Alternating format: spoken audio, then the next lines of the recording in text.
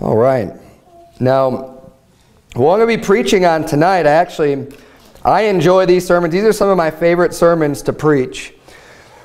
Occasionally, I'll preach about a particular character in the Bible. I've preached on Daniel before. I've preached on the Apostle Peter. I preached on the life of King David. I've preached on many different people in the Bible, and it's a good way to, really kind of understand a character and a person. And there's so many great heroes of the Bible and people that we could set up and look to as a good example of somebody to follow. And King Josiah is one of those good examples. And like I said, this is one of my favorite types of sermons. We're going to be learning all about King Josiah tonight. Now, just to put this all in reference here, as we're reading the book of basically 1st and 2nd Samuel, you're going to find goes through just like King Saul in all of 1 Samuel, and then King David and his sons, and that's in like 1st and 2nd Samuel, kind of take up those whole books. But then the book of 1st and 2nd Kings are all of the kings that came after David and his sons. So that's really where things start to pick up, and that's when the kingdom of Israel, the whole kingdom, divided into two kingdoms. There's a kingdom of Judah and the kingdom of Israel. And as you read through these chapters in 1st and 2nd Kings and in 1st and 2nd Chronicles, you're going to see kings of Judah and kings of Israel. Kings of Judah, kings of Israel, all throughout the Bible now, or all throughout these chapters, because they each had kings. So if you're not really familiar and you haven't read the Bible a whole lot, it can be a little bit confusing. It just kind of, you're not really placing all of these kings. But they're definitely taking place. It goes through, and it usually gives you kind of simultaneously, okay, here's this king reigns, and then this other king reigns, and they reign for different time spans and everything else. So all that being said, Josiah is real close to the end of the kingdom of Israel even being a nation at all. We're really the kingdom of Judah.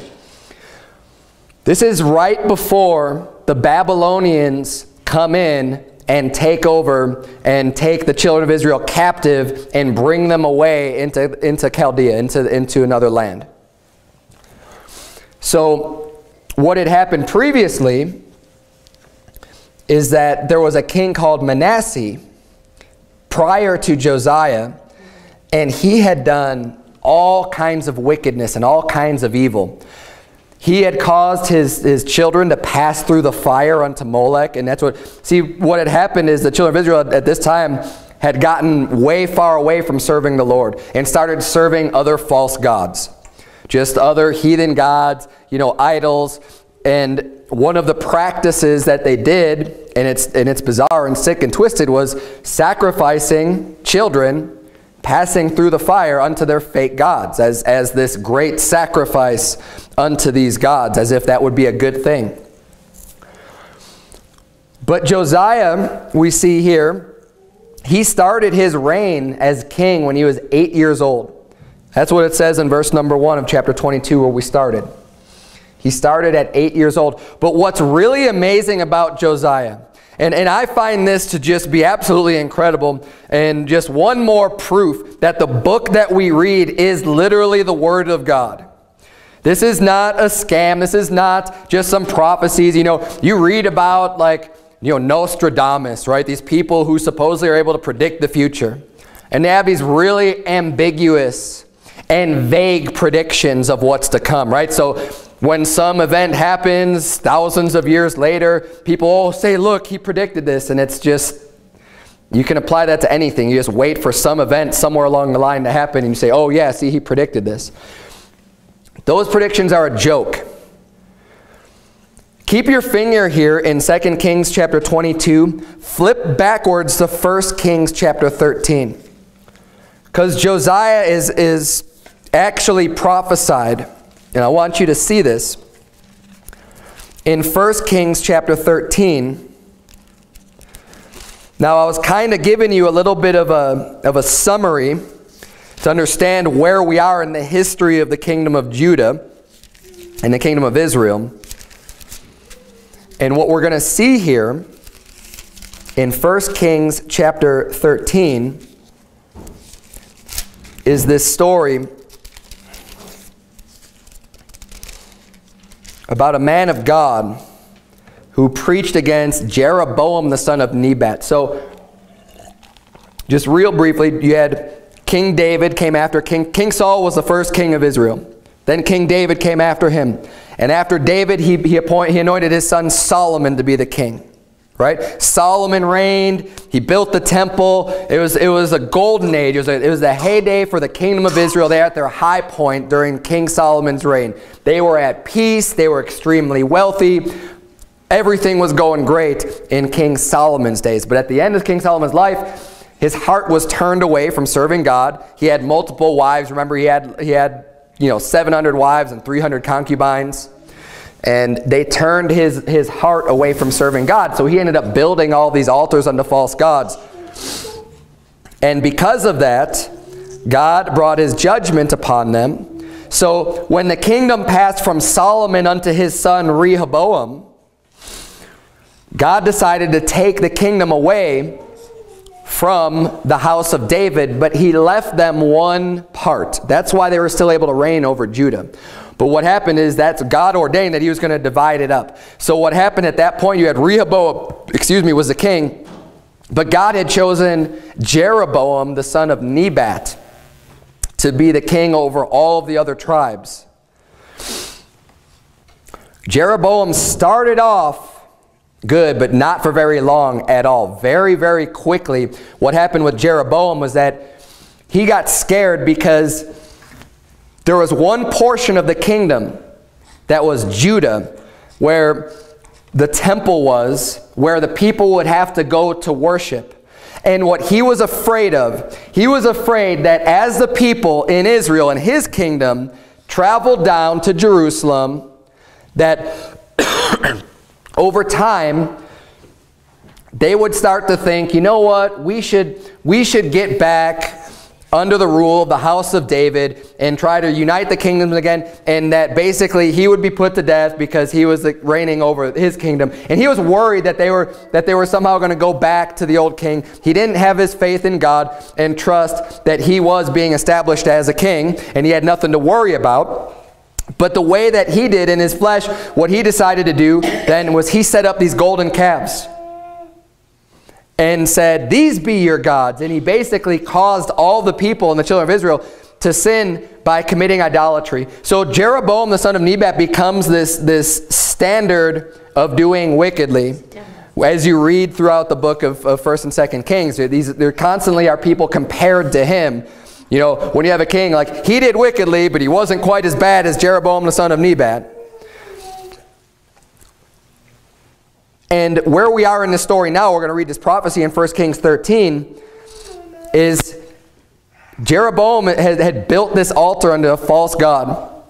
And this man of God came out to rebuke him. So here's where we're at in 1 Kings 13. I know it's kind of a long backstory, but I really want you to get the context of where we're at and why this is so important, because this is very, very early on in the history of the kingdom of Israel. This is way back early on after only a few kings have reigned. Verse number 1 of 1 Kings 13. The Bible reads, and behold, there came a man of God out of Judah by the word of the Lord unto Bethel. And Jeroboam stood by the altar to burn incense.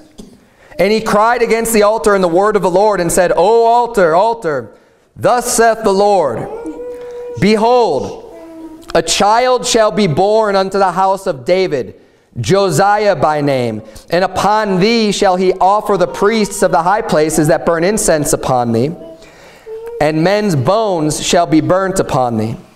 And he gave a sign in the same day, saying, this is the sign which the Lord hath spoken. Behold, the altar shall be rent, and the ashes that are upon it shall be poured out. And it came to pass, when King Jeroboam heard the saying of the man of God, which had cried against the altar in Bethel, that he put forth his hand from the altar, saying, lay hold on him. And his hand which he put forth against him dried up, so that he could not pull it in again to him. The altar also was rent, and the ashes poured out from the altar according to the sign which the man of God had given by the word of the Lord. Now notice what happens here. You've got Jeroboam getting ready to offer sacrifices up on this altar to a false god. This man of God comes in, and he's never named. We never even find out the name of this man of God. The Bible says this man of God comes. He rebukes in the word of the Lord. God had given him this message to preach against Jeroboam. And he tells them this. He says, behold, a child shall be born unto the house of David, Josiah by name. He names this king that is going to be born hundreds of years in the future. If you go back and you find that, at the point where this happens in 1 Kings chapter 13, and then you start counting up the years with all the kings that reign all the way up until Josiah, it's approximately, it's not exact, approximately 340 years later. This prophetic statement by this man of God to Jeroboam named a man called Josiah that was going to come and offer the priests of the high places their bones to be burnt on that altar. He says, this is what's going to happen. All you priests that are worshiping these false gods, the bones of those priests are going to be offered up and burnt on that altar. And what's so amazing about this, I mean, think about 340 years is a long time. I mean, we're going back, if we were to do that today, that's going back to the 1600s. Imagine somebody in the 1600s saying that there's going to be this man, and he's going to be born, and he's going to be of the house of David, right? Of this genealogy, of this tree. And his name is going to be Josiah. And this is what he's going to do. 340 years later, and then we see that come to pass today. That is exactly what happened here. And this is recorded, I mean, this is well recorded in the scripture before Josiah ever even came. So Josiah being born, and here's what's cool about this, what's neat is that I honestly don't think that very many people considered that there is a king named Josiah born of the house of David 340 years later. And I'll tell you why in a minute when we get to that. Well, I'll just tell you why right now. Because as we read that story in the beginning chapter, we go back to 2 Kings chapter 2. We kind of read through most of the story of the life of Josiah. What happened with Josiah is that, he was trying to serve the Lord. He wanted to do what was right in the sight of God, but the problem was the people were just really ignorant. They were ignorantly worshiping the Lord. They knew some things, but they weren't going to the scripture. And the reason why I know that is because when he offered to build up the house of the Lord, Josiah's like, hey, let's build this place up. Let's get this back. Let's repair all the cracks and all the problems. Let's get this place looking good again. In the process of doing that, when the workers were out, the high priest came and he says, hey, look, we found a book. We found this book. And you know what the book was? It was a book of the prophecy of the law of Moses. It was the Bible for that time, right? The Bible that had been revealed up to that time. They had the book of the law of Moses, which had just been discovered in the church, in the temple. Which, to me, that always amazes me when I read that, because it's like, what were these guys doing? What were they teaching? What were they going off of if they didn't even know where the scripture was, and it's just like hidden away somewhere, and it's not until they actually start doing repairs, they're like, oh, hey, look, what's this thing? Dust it off. Hey, look at that. This is the law of Moses. And then they start to read it, and they realize how much sin they've gotten into. I'm getting a little bit ahead of myself. But we see here the great prophecy of Josiah, and we see what they said was going to happen. We see that fulfilled in this chapter. So Josiah has been prophesied to come and do this and do these great things way before he was ever even born. One of the reasons why I think he turned out to be a great man, God knew this. God knew in advance. That's why he gave the prophecy. But as I mentioned earlier, Josiah was 8 years old when he began to reign. And it says here that he reigned 31 years in Jerusalem. Now, in 2 Chronicles 34, you don't have to turn there if you don't want to, but One more tidbit of information as we study the Bible and as you read the Bible. 1st and 2nd Chronicles you'll find paralleled with 1st and 2nd Kings. So you're going to find that a lot of the same stories will take place, and a good way to really understand a story is to look it up in both places, because you end up getting some different information in one versus the other. Just like there's 4 Gospels. You have Matthew, Mark, Luke, and John in the New Testament. They cover basically the same events. But when you read, say, the book of Matthew versus the book of Luke, and you look at those same events that happen, you'll end up finding different information contained in both. So when you put it together, you really get the whole picture. So what I'm going to be reading for you from 2 Chronicles chapter 34 is basically this similar account of the life of Josiah. But we get a little bit of extra information. See, in 2 Kings 22, that where we just read, it jumps from Josiah being 8 years old when he began to reign to doing something 18 years later into his reign when he was 26 years old.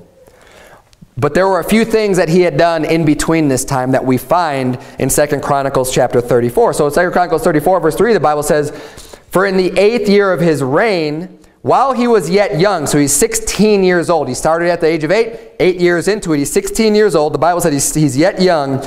"He began to seek after the God of David his father." This is the time where he starts to think, you know what? I want to serve God. I want to know more about the Lord.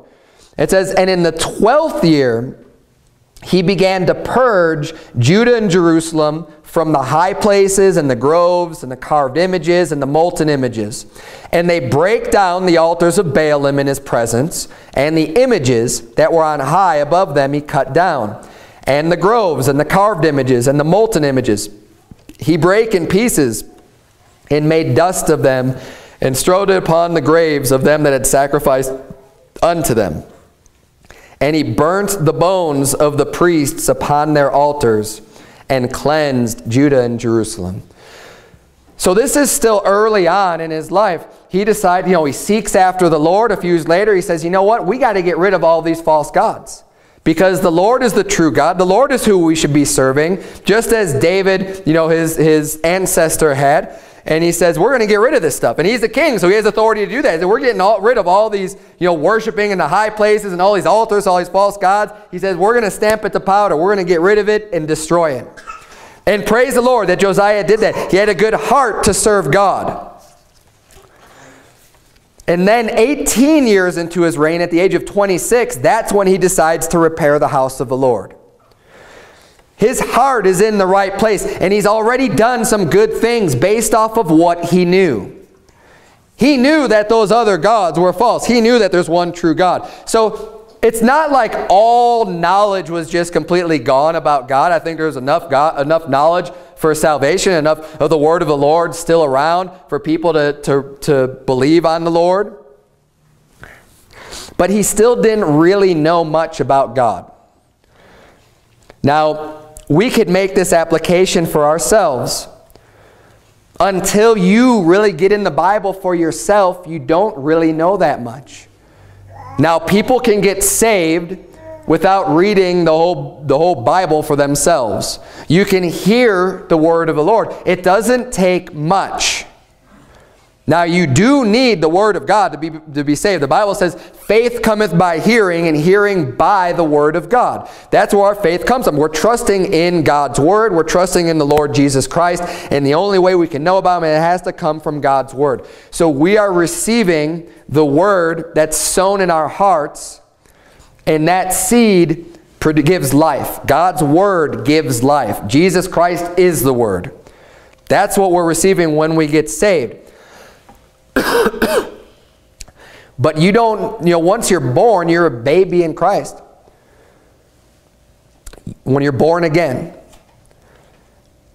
you don't necessarily know I know when I was born again, I didn't know very much. I didn't know that much about the Bible. I didn't know much about God. I knew I was saved. My faith was in Christ to save me. And just like this, I believe with Josiah, hey, I believe he was saved. I believe, there were some things he knew. It was pretty obvious to tell that, hey, if this is the true God, these gods are false. Let's get rid of those, right?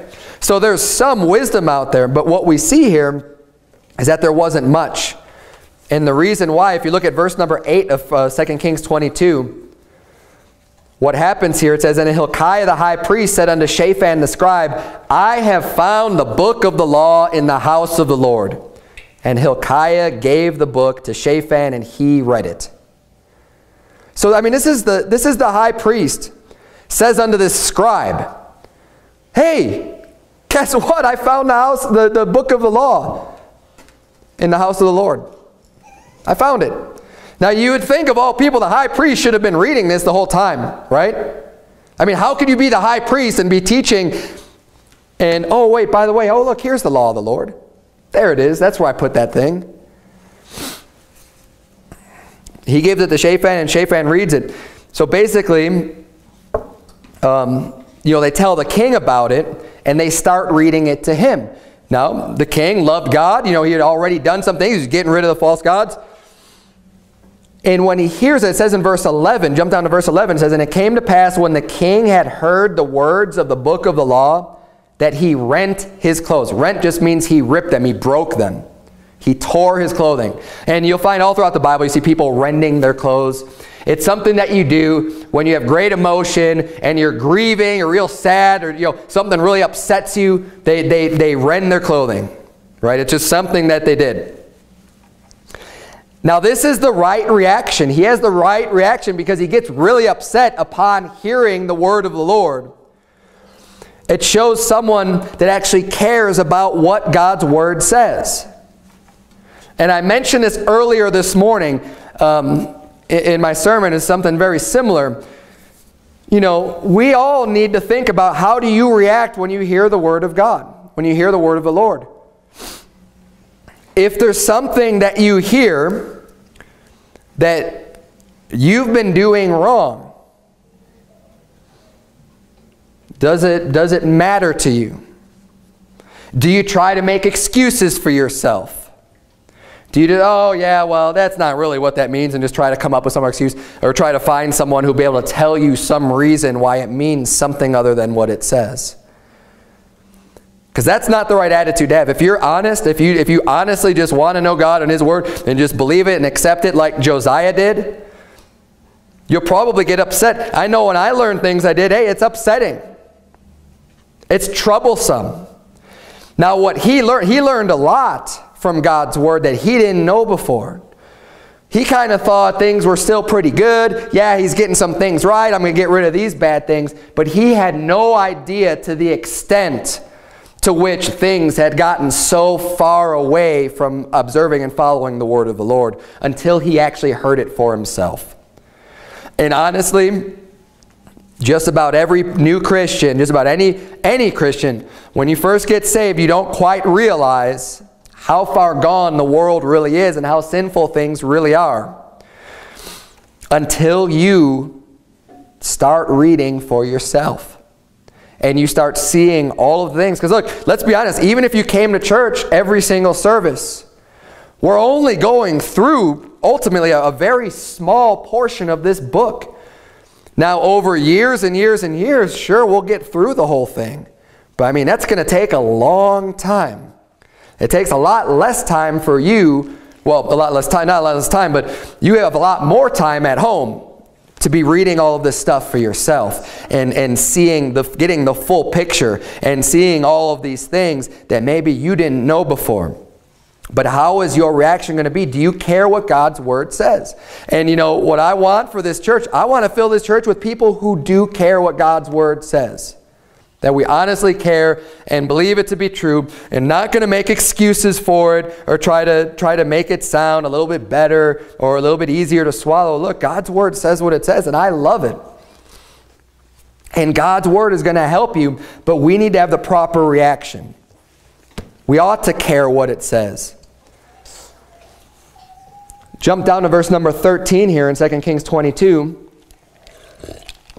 After Josiah hears this, he says, "Go ye." He sends a bunch of people. "Inquire of the Lord for me." And this is something that they used to do back then because there was a little bit more communication between the prophets and God himself. And they would go and inquire to God because God's word hadn't completely been revealed in this time as it is today. We have the entire word of God now. All of his word's been revealed. But they would go and inquire of the Lord. They would ask God for direction and things that they would need to do. You remember King David would even ask God, hey, should I go and fight this battle? Is this something that you want me to do? God, is this the right thing? And he would inquire of the Lord.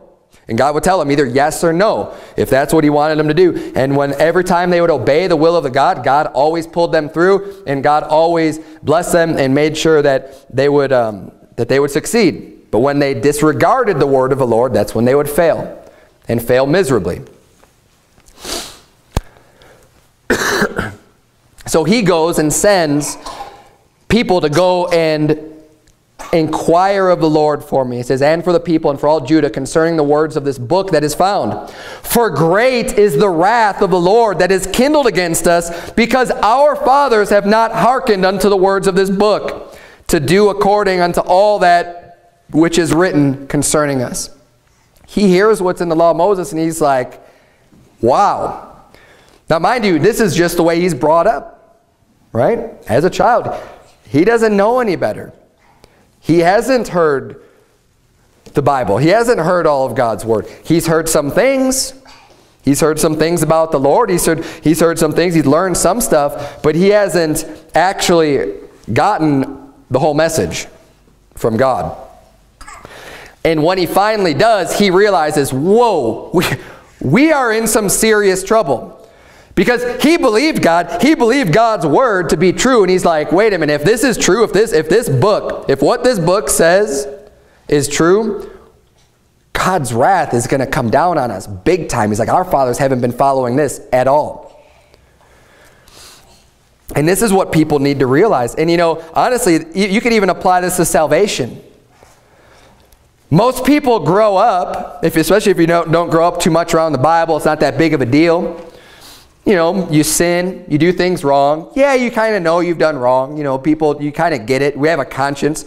We know we've done wrong. But the vast majority of people don't think, oh, well, I'm going to hell for that. They don't think that, you know, they say, oh, God, you know, God understands. He knows my heart. He knows that I've been struggling. And yeah, I've done some things that are bad. But ultimately, I'm not that bad of a person, so he's going to let me in. This is the most common attitude that people have. And what they need to do is to hear the word of the Lord that they're not okay. If Christ isn't your Savior, you are not okay. Because those sins that you've committed that you might not think have been so bad will send you to hell. And God does have wrath. That's the flames of hell are kindled by God's wrath. And God is angry with the wicked every day. You say, well, I'm not wicked. Yeah, but you're a sinner. You don't even realize it. People need to hear the word of the Lord, but not just hear it, be able to receive it and say, oh, wow, I'm in trouble. What do I need to do? And then they hear the answer, the good news. Well, believe on the Lord Jesus Christ and thou shalt be saved. And be able to receive that and just believe it, as Josiah did. But see, when he heard this, he knew that there was a problem. He knew that that something needed to be done. Now these days people will mock and ridicule you when you try to tell them about the wrath of God. Oftentimes people say, oh yeah, God's not, he's not that mean.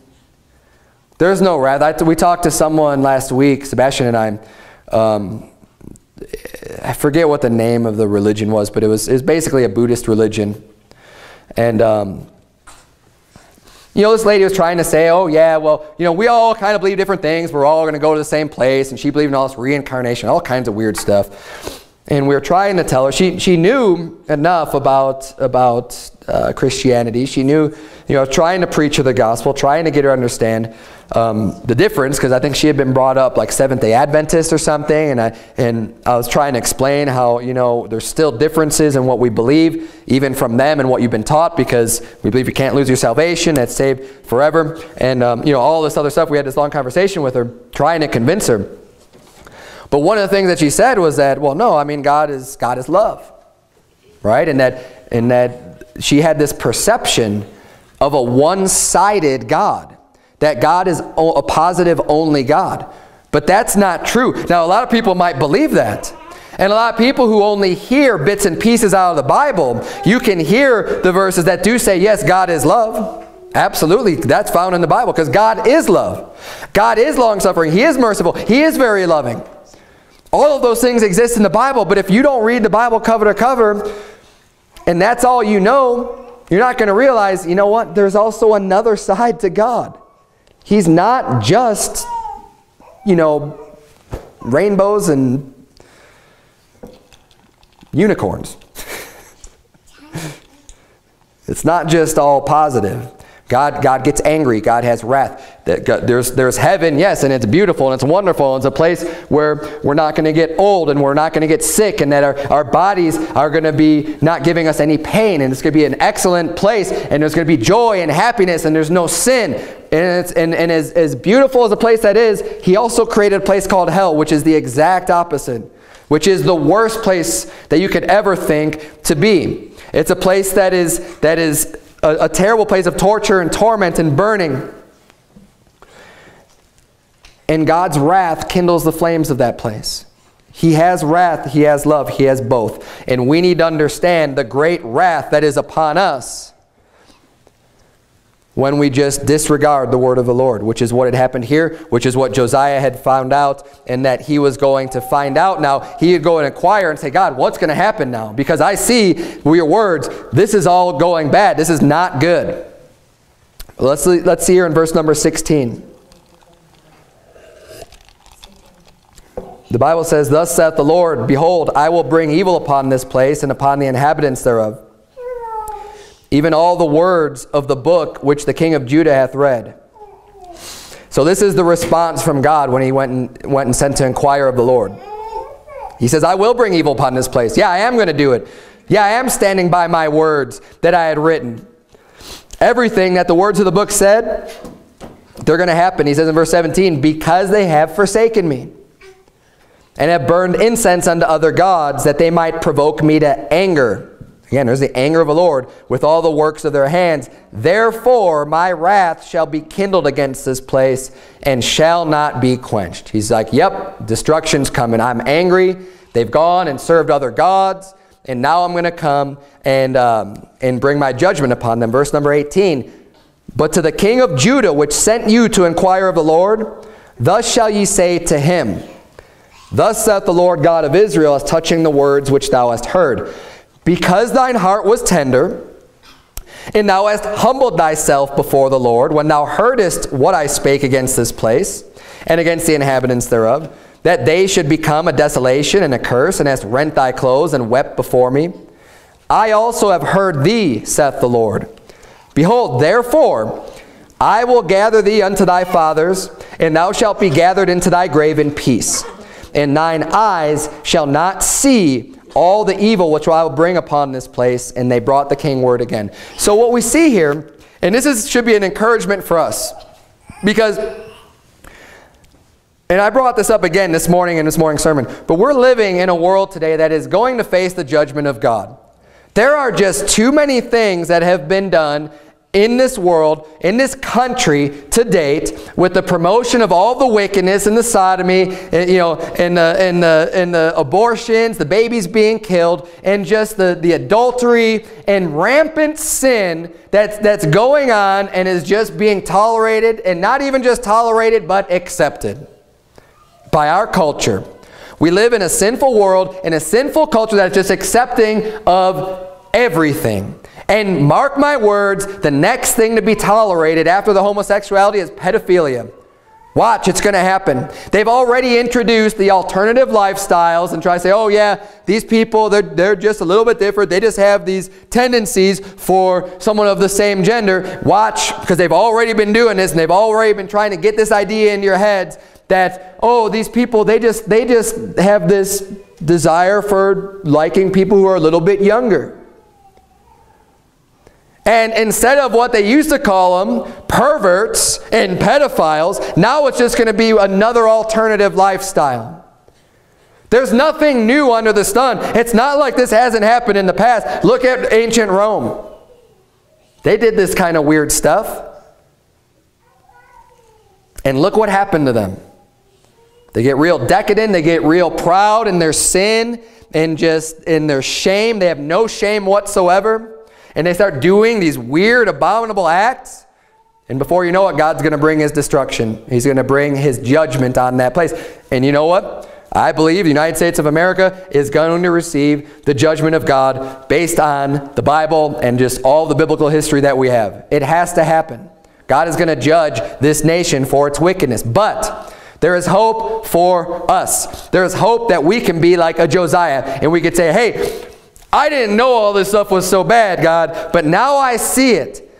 And I'm gonna humble myself, and I'm gonna get on my knees, and I'm gonna pray to you, Lord, and just beg you and ask you, please have mercy on me.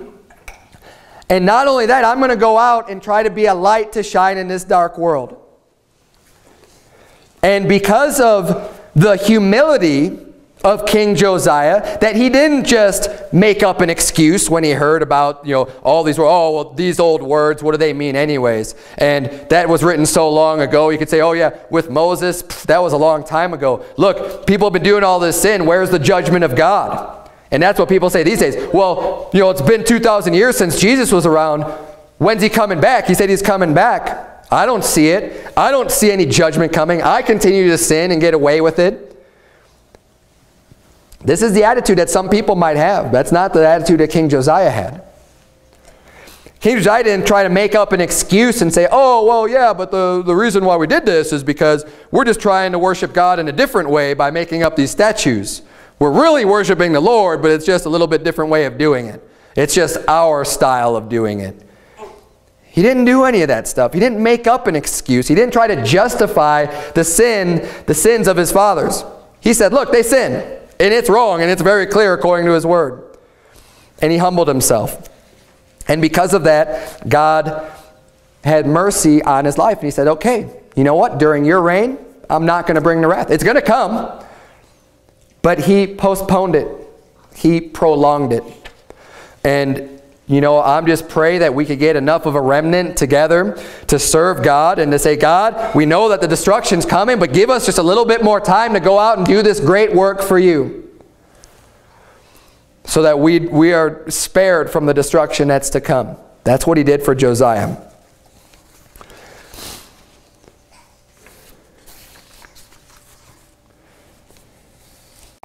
Now flip over, if you would, real quick to chapter 23. We're in chapter 22. Because the story continues about King Josiah here in chapter 23. In chapter 23, King Josiah makes a covenant with God that him and all the people are going to follow the Lord. And then he has this great house cleaning. And I love this.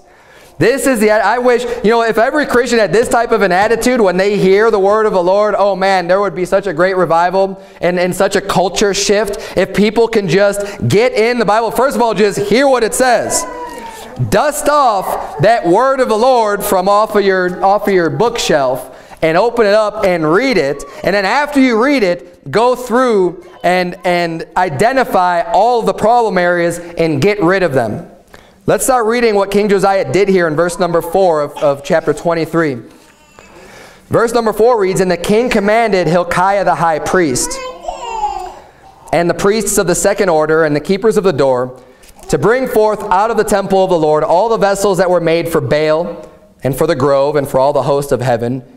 And he burned them without Jerusalem in the fields of Kidron and carried the ashes of them unto Bethel. And he put down the idolatrous priests, whom the kings of Judah had ordained to burn incense in the high places in the cities of Judah, and in the places round about Jerusalem. Them also that burned incense unto Baal, to the sun, and to the moon, and to the planets, and to all the host of heaven. Now, as we read this, we're going to read a lot more of what he did. Just look at how bold his actions were. I mean, he's putting these people to death. What says he put them down? He put them to death. He says, look, all of you people are worshiping these false gods. You are bringing God's curse upon us. And these things weren't allowed in the Mosaic law. People were not allowed to just worship all these false gods. God says no, because that's going to spread like a cancer. this false god worship, and it did. And it turned the hearts of the people away from serving God. And Josiah saying, no, we're getting right. We're going to get rid of all this wicked Satan worship. Because that's what it is. I'll tell you this. False religion, like Islam, like Buddhism, like any false religion out there in the world, are satanic religions. You say, oh no, but they teach good things. No, they're satanic religions. They're not of God. They follow a different source. They follow a different scripture. They follow a different God. They do not follow the God of the Bible. If you're following something other than the God of the Bible, you're following a false God. You're following an idol, something else, and that is of Satan. Satan is trying to get people away from serving the Lord.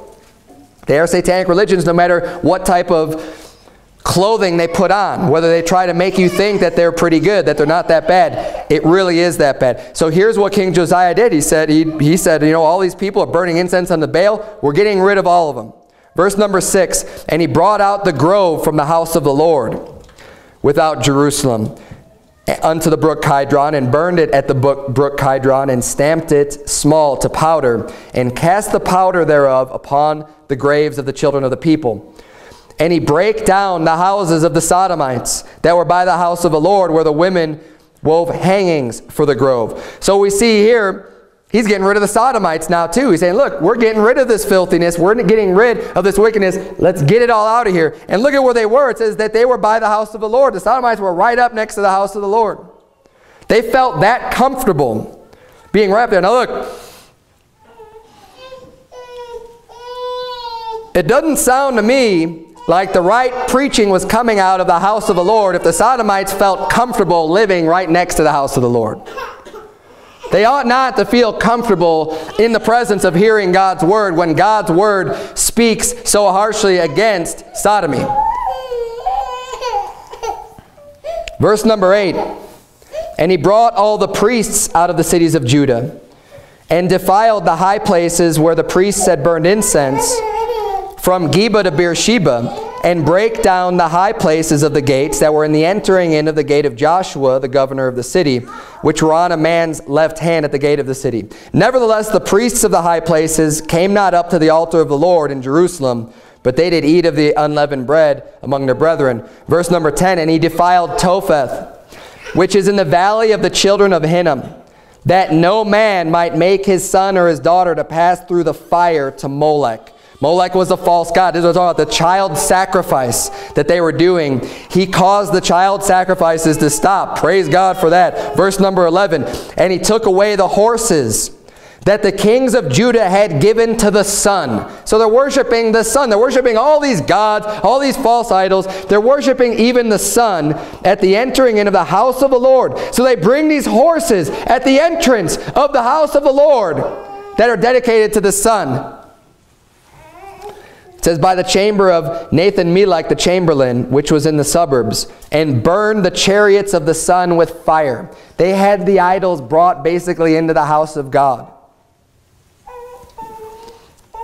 And the altars that were on the top of the upper chamber of Ahaz, which the kings of Judah had made, and the altars which Manasseh had made in the two courts of the house of the Lord, did the king beat down, and break them down from thence, and cast the dust of them into the brook Kidron, in the high places that were before Jerusalem, which were on the right hand of the mount of corruption, which Solomon the king of Israel had builded for Ashtoreth, the abomination of the Zidonians, and for Chemosh, the abomination of the Moabites, and for Milcom, the abomination of the children of Ammon, did the king defile. And look at how amazing is that. King Solomon, which again was over 300 years in the past, some of the altars that he had established were still in place unto that day. Now, as you read the book of 1st and 2nd Kings, you'll find that there were kings that were good, that obeyed God, and that were doing the right thing. But over and over again, even when all these kings are doing good things for God, you'll find that they didn't really get rid of the high places, getting rid of all of these false gods and these false items. And that was just a snare unto them throughout their whole existence.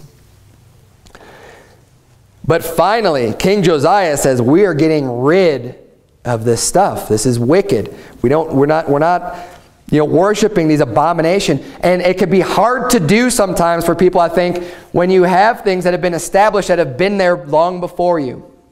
You say, oh yeah, that's just always been there.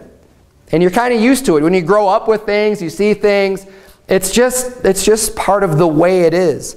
Josiah had a different way of thinking, though. He had a great way of thinking. He didn't just look at it and say, well, that's been there since Solomon. I mean, Solomon built that. That's just always been there. Oh, yeah, that altar, yeah, that's been there. He says, no, it's wickedness. We're getting rid of it. And what we need to do is take a fresh look at our lives and the things within our house and the things that we do and try to look at it in light of the Bible and in light of God's Word. That's what King Josiah did. He didn't care how long it's been there and what type of tradition it had and how long it was there erected. He said, this is wickedness and this has to go. We're getting rid of it.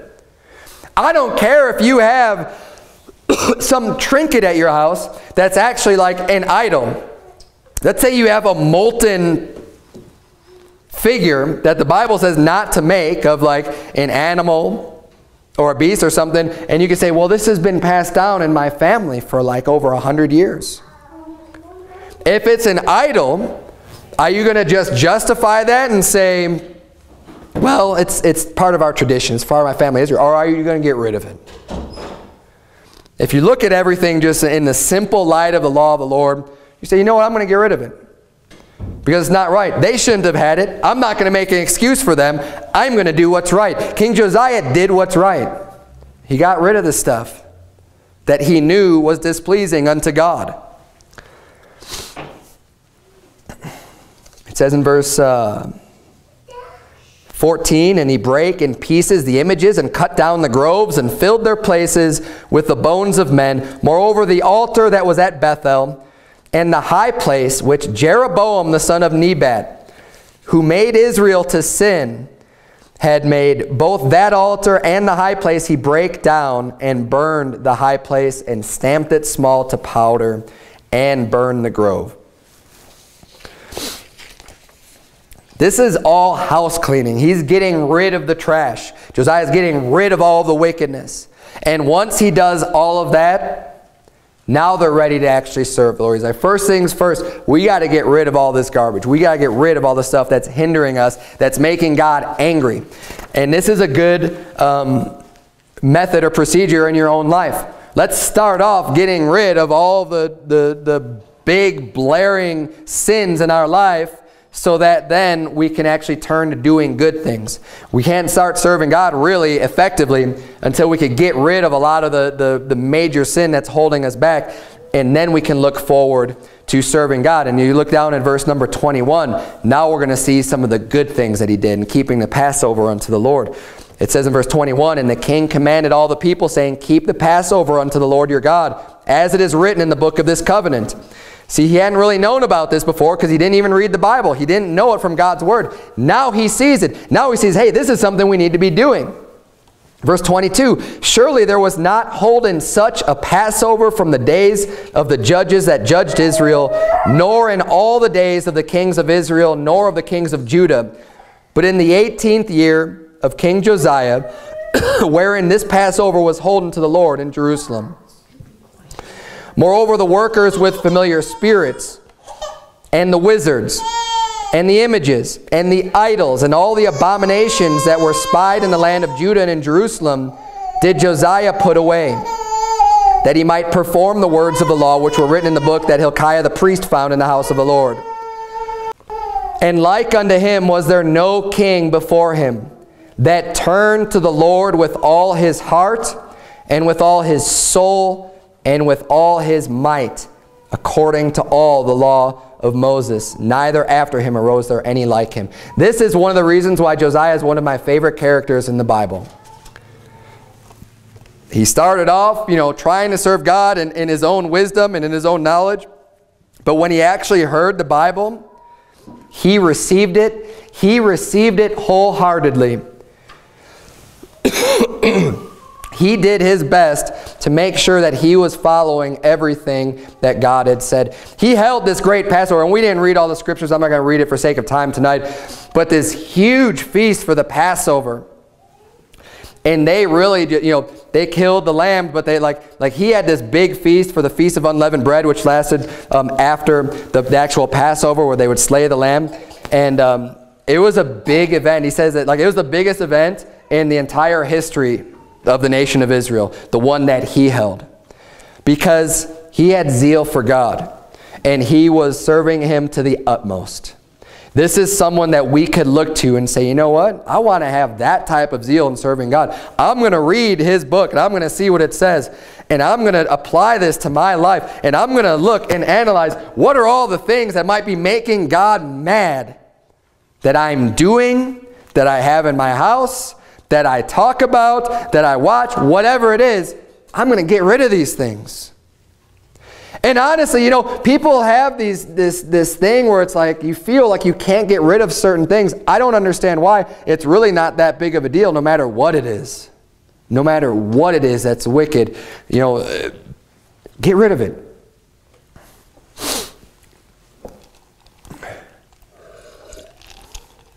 So this was the life of King Josiah that we have recorded in the Bible. Great man of God. And he was a king. Would to God we would have a ruler like a Josiah that would turn to God with all of their heart. Wouldn't that be great? Now his death was unfortunate. And you could turn real quick. This is the last place we're going to turn. I'm going to close with this in 2 Chronicles chapter 35. It's just after 2 Kings. You have 1 Chronicles and 2 Chronicles. 2 Chronicles chapter 35. We're going to read about the death of Josiah. He was a great man of God, and we see that he turned to God. He served him with all of his heart, with all of his mind, with all of his strength, and he served the Lord. And did made all these great changes to try to get the people right with God. And you know what else is great about that is that he knew that destruction was going to come from the Lord. He knew that God's judgment was going to come. Yet he didn't give up, throw up his hands and say, well, whatever, I can't do anything anyways, and just give up. He still chose to serve the Lord.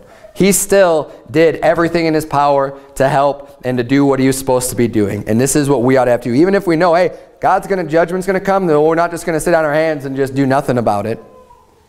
We know it's going to come, but we need to do our best to do what's right in the eyes of the Lord. Now, Josiah was a great man of God. You could tell he was a fighter by the bold actions he took and getting rid of all those false prophets and burning them down and just getting rid of everything.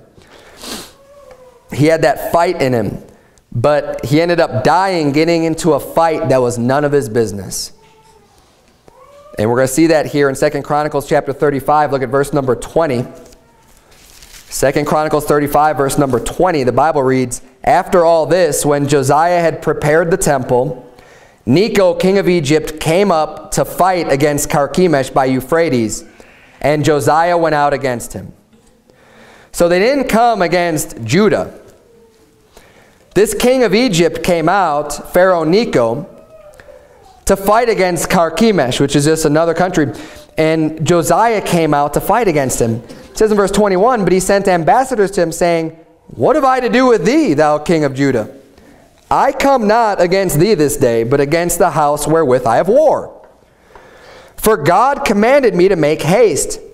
Forbear thee from meddling with God, who is with me, that he destroy thee not." And he's warning him and say, look, I don't have a fight with you. I don't know why you're coming out against me. I'm at war with this other country. God's with me. And he's telling him here, look, God is with me. He's told me to go out and to fight this battle. So if you fight against me, Josiah, you're going to be fighting against God, and I don't recommend that you do that. Verse 22, "Nevertheless, Josiah would not turn his face from him, but disguised himself." See, he wanted to get in this fight so bad, he decided not to do it publicly, but he really wanted to do it, so he disguised himself that he might fight with him, and hearkened not unto the words of Necho from the mouth of God. Now that's interesting. Because the Bible's telling us right here that what Pharaoh Necho was saying was actually true. That he was fighting for the Lord, and that God was using Necho to warn Josiah not to fight. So ultimately, Josiah didn't listen to Pharaoh Necho, but he didn't listen to God either, because God was using Pharaoh to give him that warning. And that's what we see clearly right here, that not unto the words of Necho from the mouth of God, and came to fight in the valley of Megiddo. And the archer shot at King Josiah, and the king said to his servants, have me away, for I am sore wounded. His servants therefore took him out of that chariot, and put him in the second chariot that he had. And they brought him to Jerusalem, and he died and was buried in one of the sepulchres of his fathers. And all Judah and Jerusalem mourned for Josiah. And Jeremiah lamented for Josiah, and all the singing men and the singing women spake of Josiah in their lamentations to this day, and made them an ordinance in Israel. And behold, they are written in the Lamentations. A lot of respect there from the people. I mean, even the prophet Jeremiah, because Jeremiah was prophesying during the days of Josiah, and he was doing great things. And Jeremiah saw too that this was someone who respected God and was trying to do what was right in the eyes of the Lord. And it is sad when he dies like that. And if he would have just kept his nose out of other people's fights, you know, we've got a lot to deal with, just doing what's right and doing what's right by God, and just dealing with the fights that we have to deal with, the fight of our faith, to go get involved in some other fights. God doesn't want us wasting our time with other people's fights, especially a physical battle like that. That had nothing to do with him. And even our country, you know, we get involved in all these other fights around the world that we ought not to be getting involved with. And what's going to happen is it's going to come back on us. And it already has. And that's why the United States is so hated all around the world in general. Not everywhere, but in so many places. Because we go in and we stick our nose in places where it doesn't belong. We don't have to be getting involved in everybody's fight. We don't have to police the whole world. Let's get ourselves right with what God has given us. Let's focus back as a country, back on the heart of our country. And let's get our heart right back with the Lord. And see if nothing else, we can stay that judgment and push it off a little bit. Josiah, great man of God, great king here. Someone that we can look to as an inspiration, as someone who got his heart right with God and just accepted everything that he saw and heard from the Lord, and just really changed so many things and to the best of his ability could do. We should all try to do that in our own lives personally. As we read, hey, read the Bible for yourself. Don't just trust what you've heard before and even just what you hear at church or what the pastor says. Read it for yourself. See what God really has to say. God, hey, if you're born again, you've got the Holy Spirit residing inside of you. He will teach you. He will lead you into all wisdom. But he can't do that if you're not reading the Word and getting in the Bible for yourself. Let's bow our heads and have a word of prayer.